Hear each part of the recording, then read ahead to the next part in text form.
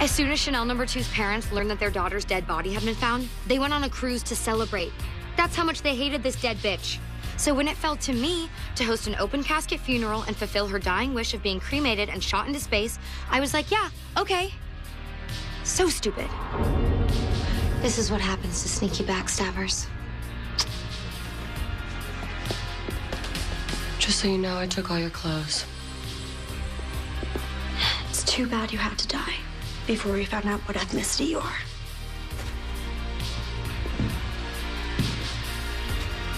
Godspeed, Chanel #2.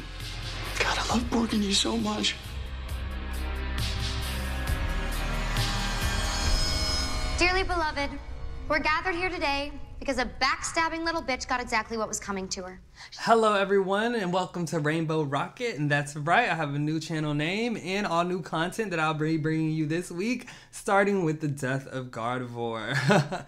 Well, we have a ways to go before February 23rd, but according to this new set, from the looks of it, Gardevoir is going to be DOA come February 23rd, and I'm going to go over some of the cards that are going to make that possible. I am so excited about this set. I think it's probably going to be one of the best sets we've ever had as far as the TCG goes, as far as playable cards in the standard format, and even some cards that affect the expanded format. So let's get into some of the cards. So I'm just going to start off by showing you guys the booster product. A notable thing about this is that it features a lot of Sinnoh Pokemon, and a lot of people are speculating that this might mean that we're going to head into remake season.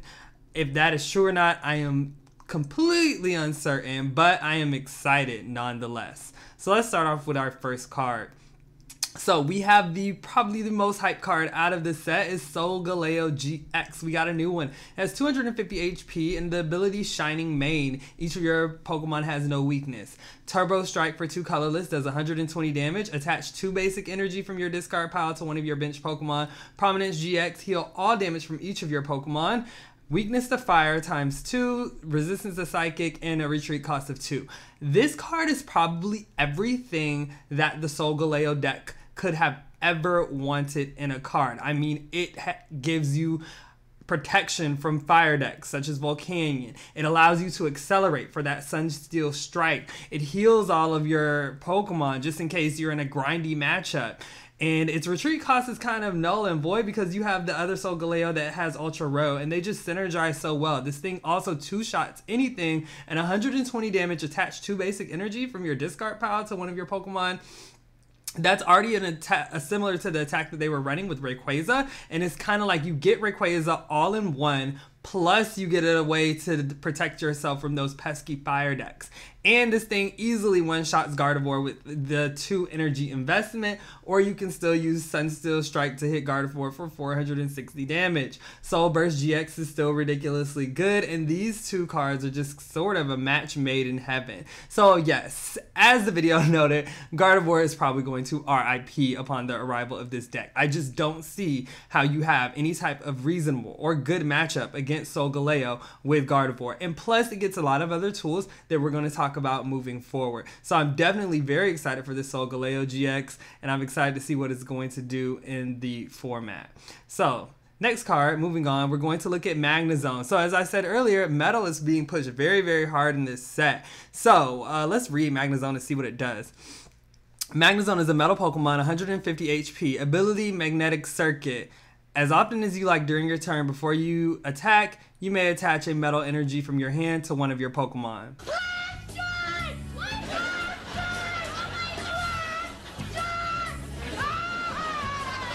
Right. So, yeah.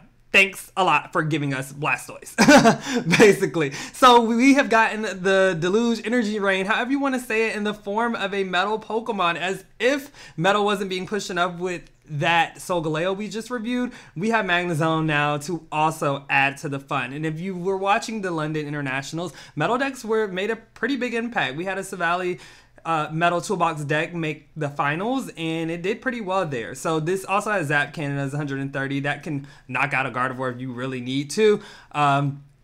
It has weakness to fire, resistance to psychic, and a retreat cost of 2. So this is going to be able to do some fun things.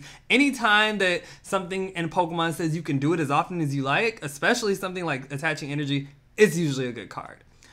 Alright, so moving on from Magnezone, we're going to look at some more cards coming out here. So these are the Prism cards. So we have Solgaleo, and then we also have Lunala. Alright, so Solgaleo is a basic Pokemon. It has 160 HP. So the Prism Star rule says that you can't have more than one with the same name in your deck. So think of A-Spec Star Pokemon from the past if you ever had the pleasure of playing with those. And then if it is discarded, you put it into the Lost Zone. So they have actually brought the Lost Zone back. So that is something that is very interesting. So we have Rising Star. For each of your opponent's Pokemon in play, attach a metal energy from your discard pile to your Pokemon in any way you like. Are you kidding me? So this means that I can play this. It's a basic Pokemon. I can run into that Solgaleo deck I was just talking about. And if my opponent has 6 Pokemon in play, sure, I just attach a metal and grab up to 6 energy out of my discard pile. No big deal, right? It has Corona Impact, does 160, can attack during your next turn. I don't think hitting those 4 metals are going to be hard considering its ability and considering what Solgaleo GX can do. Alright, so let's look at Lunala. Lunala is a basic Pokemon 160, Prism Star rule.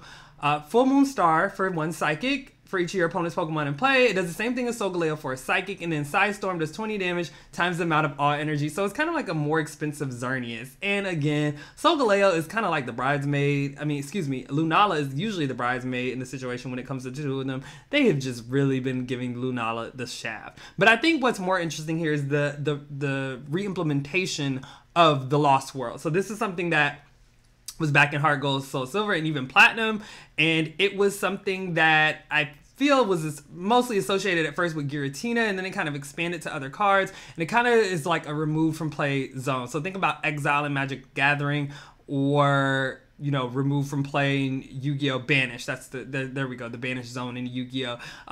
There were certain cards that could interact with the Lost World. There were certain win conditions. Gengar was a very popular card. Mew Prime was a very popular card. So I'm glad to see the Lost World return, and I feel as though, I've been saying that we need some more improvement in card design, and I think them re-adding the Lost World is going to give us what we need as far as that.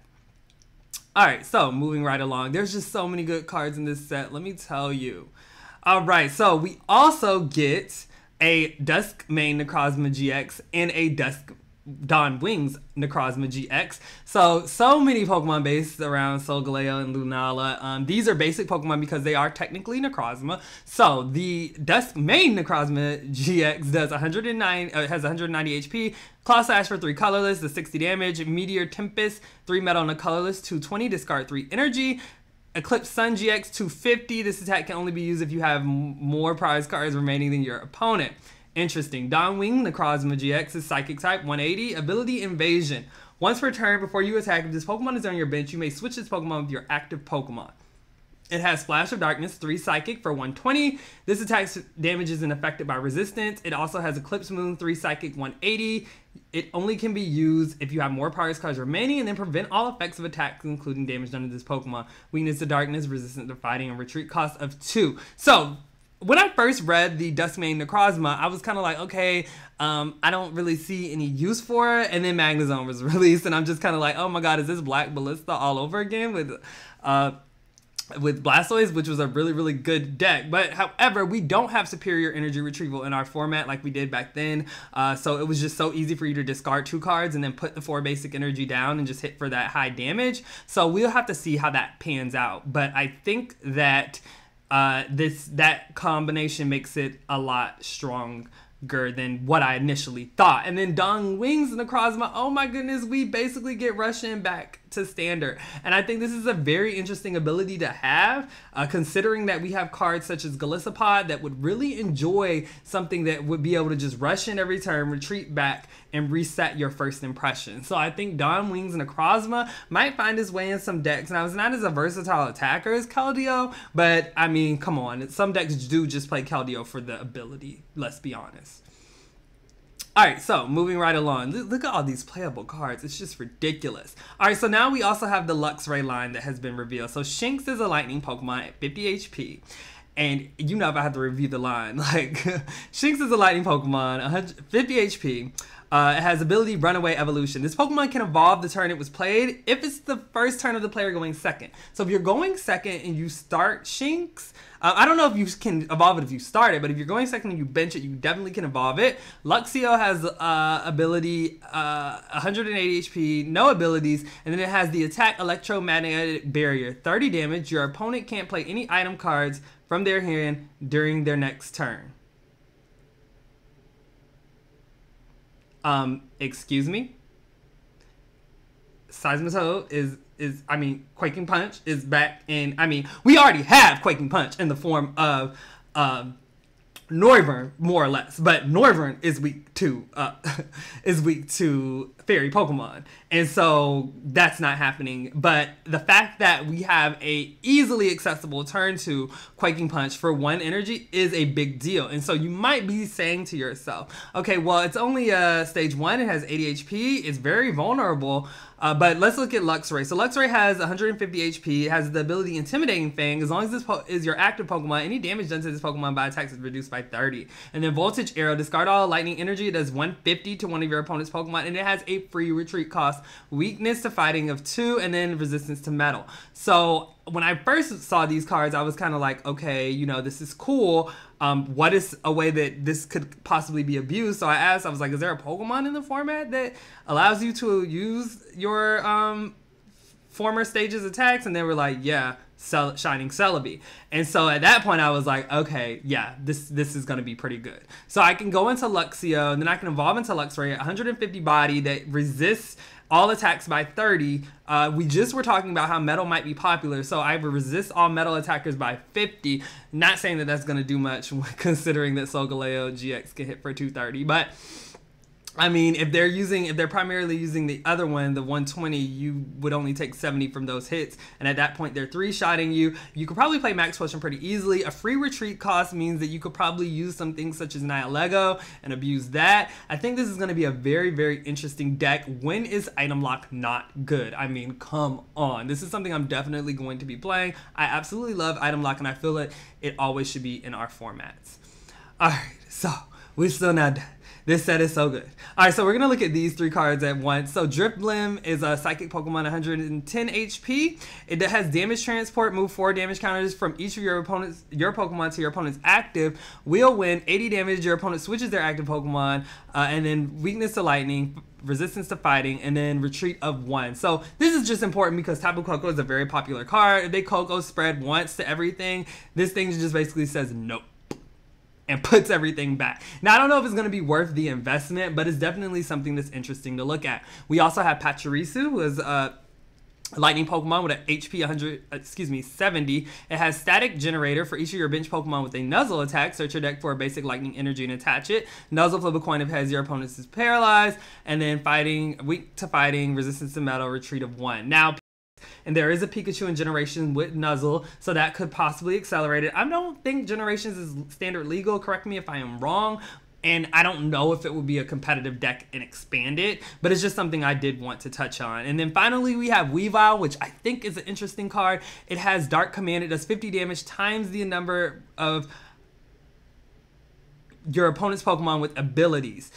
Weakness to Fighting, Resistance to Psychic, Icy Wind does 10, puts them to sleep. You won't be using that much probably, and HP of 90. Now, this is very interesting because I'm thinking back, everybody plays Lele. Zoroark is getting really, really popular, and there are certain decks that you can just kind of catch off guard with this ability. Not quite sure how good it is just yet, but it is definitely something to keep an eye out for and to keep in mind. We have a Weavile that does 60 damage right now to all Pokemon with abilities, and it was trying to see some play, but it just couldn't quite get there. All right, so moving right along here, we're gonna get into some trainers and supporters. So we have Looker, and Looker is back. Last time we had Looker's Investigation. This isn't quite that. It says draw 3 cards from the bottom of your deck, and then Looker's Whistle. And I think this is what kind of makes this card something you want to look at. Search your deck for up to 2 Looker, reveal them and put them in your hand, and shuffle your deck. So this is kind of somewhat of a mini engine. So you can play Looker's Whistle, grab some supporters that you're going to want to use later. I don't think this is going to be good in every deck, but I do think this could potentially potentially see play with Zoroark, because you can trade those whistles when they become of no value, or you can use whistle, thin your deck by 2, grab a looker, play looker, draw 3, discard looker, trade, and draw 2, and that's just like you've thinned your deck by 3 cards. Well, excuse me, you've thinned your deck by 2, and then you've replaced those 2 cards with a potential, with 5 cards. And then on top of that, if you draw into looker, you can play more lookers whistles, because if you draw into them later, they're great trade fodder. So I think that this is an engine that could work really, really well in Zoroark. And I don't think many people highlighted that, and that's something I think we should pay attention to. Look, I'm finding use for everything in this set. It's just a lot of good stuff. All right, so then here we go. Volkner and Cynthia. So I'm going to start with Volkner. It's probably the least impressive of the two. It says, search your deck for an item card in a lightning energy, reveal them and put them into your hand, and shuffle your deck. So Volkner to me is like a watered down Karina, and I am so sick of them printing these cards that are just functional reprints more or less of other cards. And yes, this isn't Karina, but I think it is somewhat strictly worse. I think it is better to get a Pokemon over an energy any time of the day. We play cards to search Pokemon. We don't really play cards to search energy, and if that's the case, I can always just get Professor's Letter off Karina if I really wanted to, and still grab energy and get a Pokemon. So I am just not crazy about Volkner. Yes, you can get an Ultra Ball, but I mean, Karina is much stronger when she was able to, she can net you a Pokemon and a computer search. So we'll just have to see what uses Volkner has, quite frankly. And then we also have Cynthia. So Cynthia is a functional reprint of Professor Oak's new theory, and a lot of people have been wanting this to come back, and people are like, this. But my thing is this: this is what annoys me about Pokemon. You guys printed Oaks, kept printing Shauna, then turn right around and print Oaks again. Why did you even print Shauna in the first place? Why could you just keep Oaks? But yeah, I love Cynthia. I know her full art is going to be bonkers as far as how much it's going to cost, and I think this is the right step in the right direction, into phasing out Juniper and Sycamore, because I had to play another standard with Juniper and Sycamore. I am going to scream. Love those cards, but it's time for them to go. So I think that Cynthia is very welcome back. I just wish they would come out with some supporters that are more unique. But I can't complain too much, because baby, let me tell you, this is Cyrus Prism Star. All right, so we also have Prism Star supporters. So these are going to be pretty broke. I'm just going to be honest. You only can play one of them in your deck. And the interesting thing about this is you can't VS Secret, because, again, if it's discarded from anywhere, it's going to be put into the Lost Zone. I don't know if there are going to be things that are going to be able to grab these out of the Lost Zone in the future, but I'm hoping for it, because, again, I love this creative card design. This is what the game really needs. So this says this card can only be used if your active Pokemon is water or metal. Your opponent chooses 2 of their bench Pokemon. Then your opponent shuffles their other bench Pokemon and all cards attached to them back into their deck. First of all, let me just say, RIP to any Skyfield deck when you play this card. I mean, certain decks can bounce back pretty easily, but this could be potentially breaking depending on what turn of the game is and how the board is looking. Yeah, I'm going to let you pick 2 Pokemon and then you're going to send 6 back. That doesn't sound pretty fair to me unless 4 of those cards are Shaman and maybe 2 are Tapu Lele. Maybe you might feel okay about that. But if you're playing a Skyfield deck, odds are you want those to be out there. Not only that, there are just several decks that can use this, like Greninja Break. Greninja is already a deck that tends to outgrind its opponents pretty easily. I could just think of a turn of setting up a nasty giant Water Shuriken KO and then forcing your opponent, forcing your opponent to choose 2 Pokemon, bouncing 3 back, and then setting up a giant Water Shuriken on one of the Pokemon on the bench. It just sounds like it could be something that is really, really nasty. So that is something that it could potentially be played. And I don't know if Greninja has a consistency, but Gardevoir and decks or decks that play Alolan Vulpix or Octillery, they can abuse this card. You promote your Octillery, which is a good card on its own, but then now it allows you to play this Cyrus card. People teching Alolan Vulpix all the time, and this little small baby basic Pokemon can allow you to go ahead and Cyrus and really screw your opponent over. And then on top of that, you have the metal decks that we have been talking about. And this is going to be a great card for those decks to kind of get back in the game if they're falling behind, depending on the matchup. So Cyrus seems to be a very strong card. Not to mention that in Gardevoir decks, you can promote your Octillery, play Cyrus, and then play the last 2 Pokemon on their bench back to their hand. I don't think you can win after that. I just don't think so. Alright, so this set is just amazing. Oh yeah, and then it expanded. Forgot about that one. Keldeo, yes, can just rush in. You can use your Cyrus, and that's that. So I do like the idea of possibly doing that with some expanded decks. Cyrus is definitely searchable with things such as Tapu Lele, so yeah, pretty good card. If Tapu Lele wasn't in the format, I don't think it would be the greatest, but considering that Tapu Lele is, I think this card is going to be pretty strong. Alright, so this set is wonderful, and this is not even all of the spoilers. Let me tell you, I am just so excited for this set. I am more excited than a Pikachu with a bottle of ketchup, let me tell you. But thank you for watching so much. I hope you enjoyed that fun comedic video at the beginning of this video. And please subscribe to Rainbow Rocket. And I enjoy creating more content for you guys and look forward to interacting with you guys in the future. Thank you for watching, and leave your favorite card that I reviewed today in the comments below. Bye.